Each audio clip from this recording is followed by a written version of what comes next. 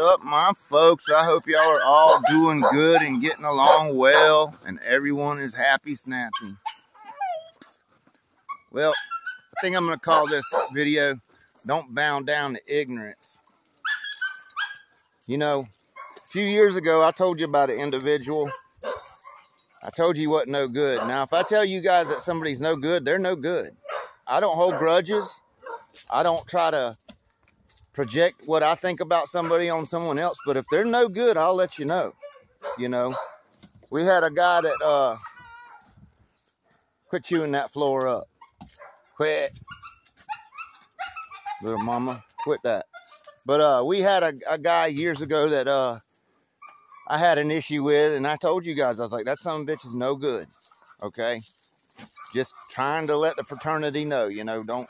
And which really he shouldn't even been in a conversation with our fraternity, but he used to come in and watch the videos, and he wanted to breed one of them big monster dogs to one of my dogs to make a gamier attack dog, I reckon. And I thought about it, and I was like, he just stands for everything I'm against. I'm not down with it. I don't like that. I wouldn't want my dogs to be part of like hurting somebody or killing somebody or anything like that. My dogs are aggressive enough. What's up, boy? Well, he's sure turning into a nice dog. He's going to be a little SOB when he gets older. That puppy's going to be rough. I can't wait to catch some hogs with him.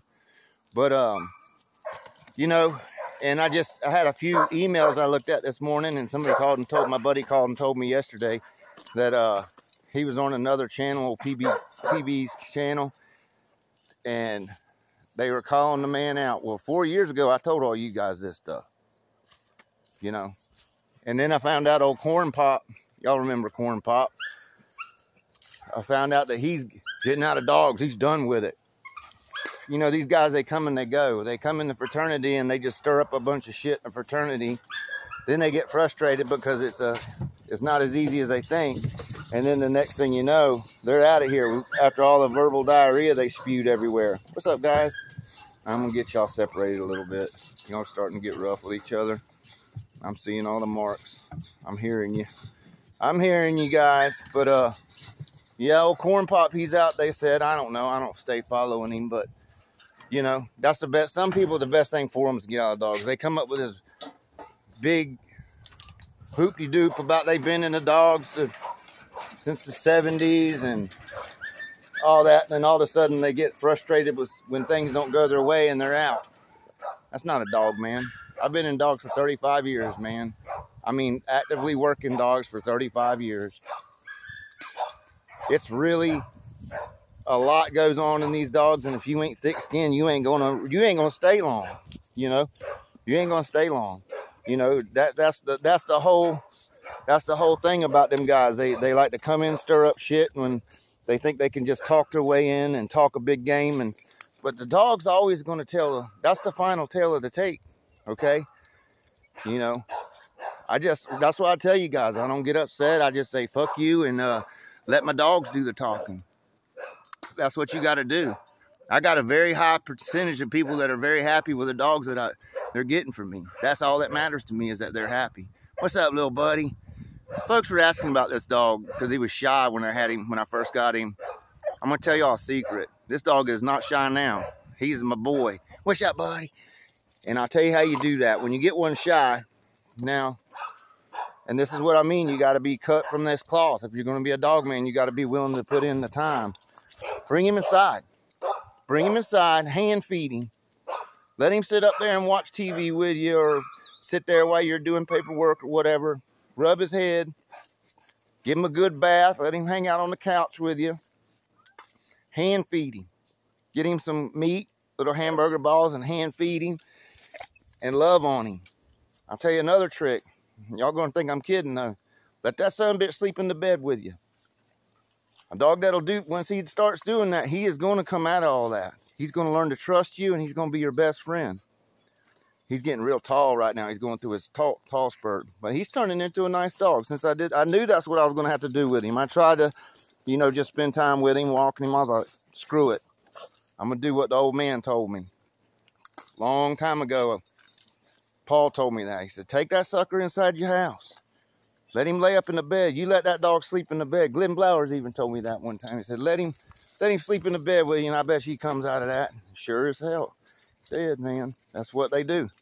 That's a little tip I'll give you guys. I know a lot of you guys will be like, I ain't letting no dog sleep in the bed with me. Well, deal with him squatting and pissing every time you walk out to deal with him. I'd rather him be like this and just change my sheets one day.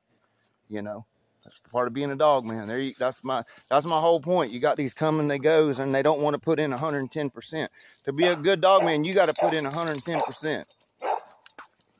You know, I've watched all these novices over the years, and these beginners and these amateurs, and I'm not knocking. I got a lot of respect for anybody in these dogs, even a guy just getting in it. If he's got some common sense and he listens to the folks that are trying to help them. Now, not everybody's going to try to help you, and that's a fact. You know, the dog game, a fool and his money is soon parted. That's a big thing. A lot of people look in these dogs just to separate you from their money. They'll sell you a whole fucking pipe dream, okay? But there is people that'll still want you to do well and do the right thing. And, you know, you can get with an old-timer that wants to see you succeed. I want to see all you guys succeed and do good. I want to know the truth. That's what these dogs are. You're a truth seeker if you're into these dogs, okay? And you can't know the truth now. I've said it before, if you're not working them. You got to work them, okay? You got to work them. But the fact of the matter is it takes a lot to get to. There's different levels of dogmen. You got kind that just like to put out, and kind that just like to look at pedigrees and you know, just say I have this and say that. I can tell a dog man from the first, when he starts talking about, look how good this dog's bred and all this, and look at the bloodline and blah blah blah. I know right then that's a green behind the gills. Green behind the gills. Okay? Because like I told you before, it's not the bloodlines. It's individual dogs. It's where they come from, who's breeding them. That matters more than how many times a dog's in a pedigree. Way more. All right? You know, it just does. It's just the way it is, man. You know, individual dogs. Just like, for instance, I can take Rusty and the way he's bred, and you get a certain type of dog. You can take another dog bred similar to him, might produce a totally different type of animal.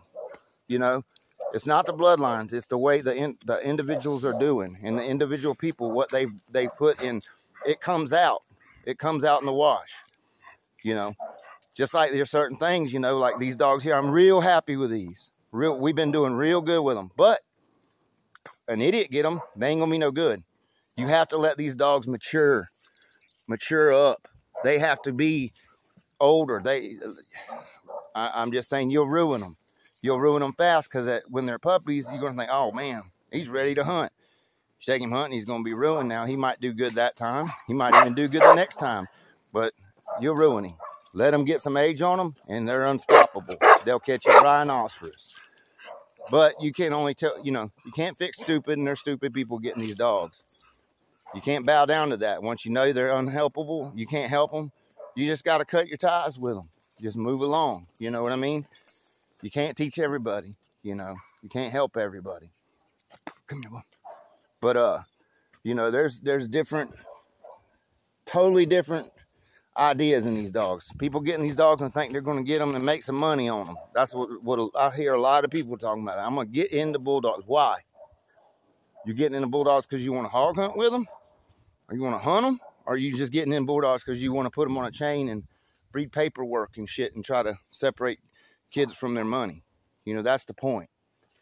But you just got to understand that that's what's going on a lot of times in these dogs. And you're going to have these people that's the way they can go in and talk shit, and they can get a little, you know, no publicity is bad publicity. That's the way they look at it. So they want to tough guy up, and then when shit don't go their way, they're out of them. But all that crap they splung still stuck to the wall. You know what I mean? It's not good for the fraternity. I respect real dogmen. I respect them guys that been in dogs for years and years and have thick skin, and they continue the way they are. You know, you got to respect somebody like that. You can respect the guys that are young and they're doing the best they can. They listen, they do well. You got to respect them. But these other clowns, they don't deserve respect. They're not real good. They're not real dog men. They'll never be real dog men, no matter what. And they're short timers. Mark my words, they're short timers. They might come up with some spiel about how they've been in dogs since 1976 and blah, blah, blah. And then the first thing, their shit's throwing junk, running past you and meeting you back at the truck, you know.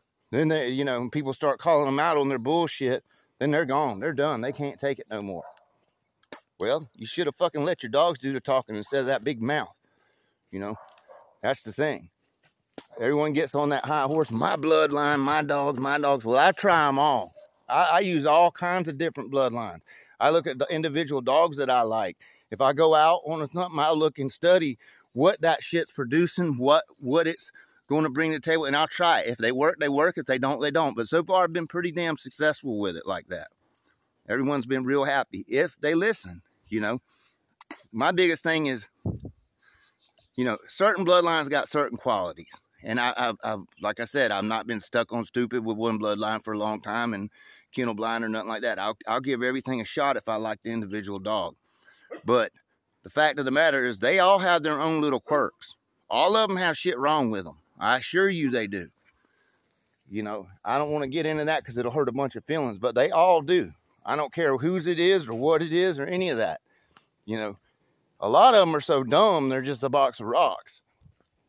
And I hate to say it, but a lot of bloodlines now are they've lost intelligence because they have went into the following pedigrees and doing this and that and chasing that, try to stack in that shit, and you lose things. Just like, okay, it's going to piss people off, but I'm going to say it. Like the Bolio dogs. A lot of the Bolio dogs I've messed with, and even the crosses. People say, oh, Bolio dogs are smart because a book said that Bolio was so intelligent. They were talking about pit intelligence. That doesn't mean that the dog himself was smart, okay? It means he was intelligent when he was hunting, when he was working, okay? That's a good trait. But also, if the dog's so stupid, you can't keep a water bucket in there. He's busting his teeth out by the time he's 8 months old. He's, you know, shitting where he eats, things like that. That's a stupid dog. You know what I mean? It's just the way it goes. You need to add intelligence to that shit and hope it takes. You know, you got to have an eye to breed dogs. Not everybody can just say, I'm going to be a dog breeder. You got to have some common sense. What's up, girl? You know, and that's the main thing. You got to have some sense in it. These dogs are made to work. They're not made just to, you know, have a pretty pedigree. What's up, girl? What's up, girl? Just like this little bitch right here. I think she's going to be a great little dog. This is the Rusty Turtle Buster stuff. You know what I mean? Them dogs have been performing real well for me. They got intelligence. Real high intelligent dogs. You know? And I assure you, if I keep breeding them back together, trying to stack them up, keeping them, they'll lose that. They will lose that. They'll be about as dumb as that red son of a bitch I got in that box over there. And that dog is bred outstanding, but he's a dumbass. I mean, you just got to be honest with what you got. And that's the problem nowadays. People don't want to be honest about it. You know, back in the day when I used to, when I was, you know, when matching dogs and competing dogs like that was a popular thing, I refereed a lot. I mean, a whole lot. And the reason why people wanted me to do it is because I was honest. I didn't care if it was my best friend in there. I'd foul his ass out. I would, you know, call it how I seen it. It didn't matter to me. I mean, that's the whole thing. That part of the game was just to see the truth and to see what was what. It wasn't about cheating to win money or getting your name. You know, a lot of people they want that win just to be, you know, so they can, there again, separate a fool from their money. If it ain't the truth, it just ain't the truth, you know. But, you know, like I told you guys years ago, if I tell you somebody ain't no good, you should probably listen to me. Because I'm not holding no grudges with nobody. I don't care. They don't pay me and they don't lay me, you know. But, and I don't care what they say or anything like that about me. It doesn't make a shit to me. I'm going to do what I do. I've been doing this for 35 years and I'm not going to stop. I enjoy these dogs and I'm honest about them. I'm honest about what they're putting to the table, what they're bringing, and how they're performing, you know. And if they don't perform, they don't stay here. They don't get bred. It's just the way I don't care how pretty the paper is or where they come from.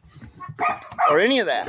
If they can't perform to my standards, well, they're just not. Hey, dummy, come here.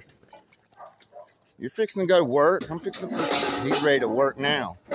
You got a couple more hours, but you know, it's just the way it goes. And that's the quality of a good breeder. And it don't like I told you before, you can get a good dog. Anybody can go out and buy good dogs, and for one generation or maybe even two, produce good dogs. It's when you get down the pike, what are they throwing out? Were they honest with themselves? Are they just going to keep on breeding to try to stack up something, and the next thing you know, man, it's a coffee table bred dog. Your percentages are going to go down to shit. You're not going to have the quality. You're going to lose traits. I mean, it's just the facts. But guys, don't bow down to ignorance. Be smart. You don't get a redo. This is one life. You don't get another redo. You guys, y'all take care of yourself. I love you guys. Stay safe, and y'all keep on bulldogging.